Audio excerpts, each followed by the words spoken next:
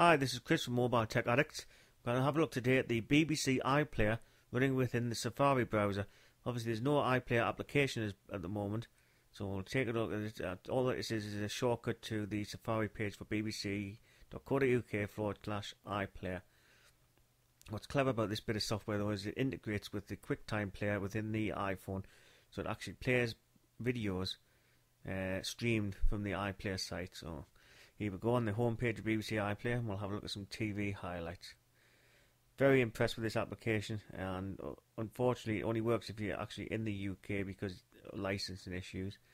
So there's your BBC channels. And we'll click on BBC One. Here we go. What happens is when you first load up a bit of a program, you think it's not going to work, but actually it appears on the screen. And if we click this one here, I'll show you what I mean. Picture comes up, it's totally blank, and there's nothing you can do. You've got to wait a couple of seconds till a play sign appears on the video, on the picture. There you go, there's the play sign there, as you can see. Now touch that, select it, you'll see the video, it'll change to QuickTime, and it'll load the video up. This is the only complaint of the software. It does take quite a while to load up each video, but once it plays, you don't get any stuttering, so it must be buffering quite well ahead to make sure the stream plays constantly.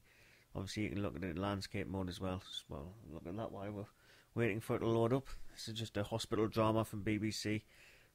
No particular reason why I chose it, just because it was the first one on the list. As you can see, it's this normal Apple video player that's loading up.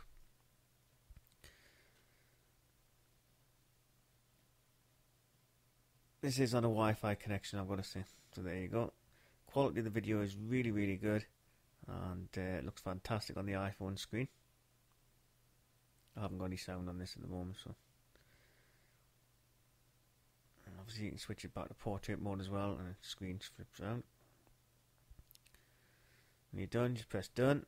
You can go back to the main screen where you can select what you want to watch.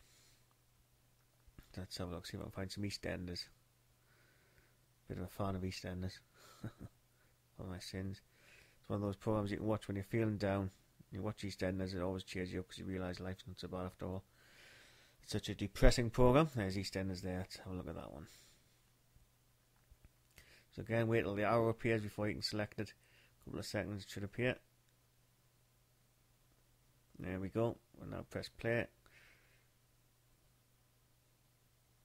I have to say, I used the iPlayer on with Windows mobile device last week using Skyfire, and it was very clumsy. You zoomed more times than you actually tried to play videos. When you clicked on them, they zoomed in rather than actually select the video. It did work eventually, but it was very, very clunky. This is a much better implementation of watching BBC iPlayer with the iPhone, I have to say. It's only got to be just these load times down, because it is a bit painful at times. Here we go.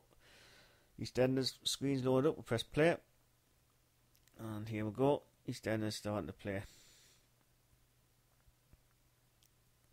There we go. Again, we'll swap it over to portrait mode. Quality is absolutely brilliant, I have to say. This is over a half a meg Wi-Fi connection. It's not the fastest connection in the world, so I think load times would probably be a lot less if you had a better connection. EastEnders.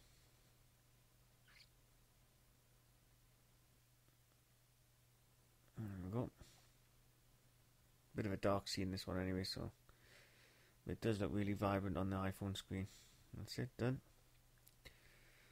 Back to the main screen again. You can also look at radio stations. You can do searches. You can stream all the BBC radio stations, all the different ones. Very, very nice implementation of iPlayer through a web browser.